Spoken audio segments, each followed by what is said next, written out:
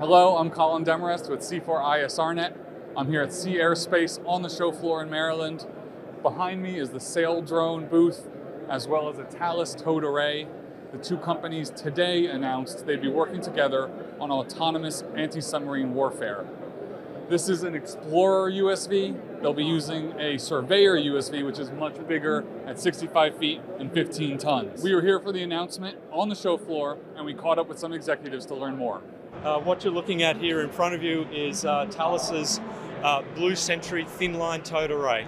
So what we're going to do with the Saildrone team is we're going to connect this towed array to the Saildrone, and we'll be doing a trial later this year.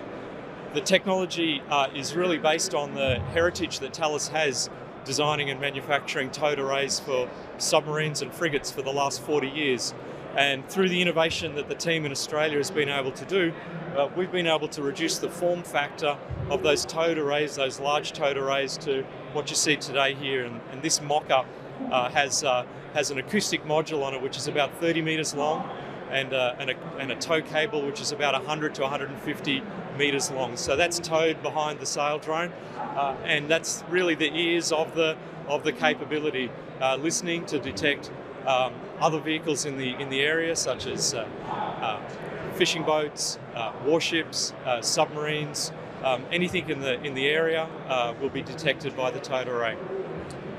There's a lot of new innovation that we have in the array, including the use of fibre optics, which is transmitting all of the data back to the onboard processing on the boat, and then that's encrypted and then transmitted back to shore for the sonar operators to process back on shore.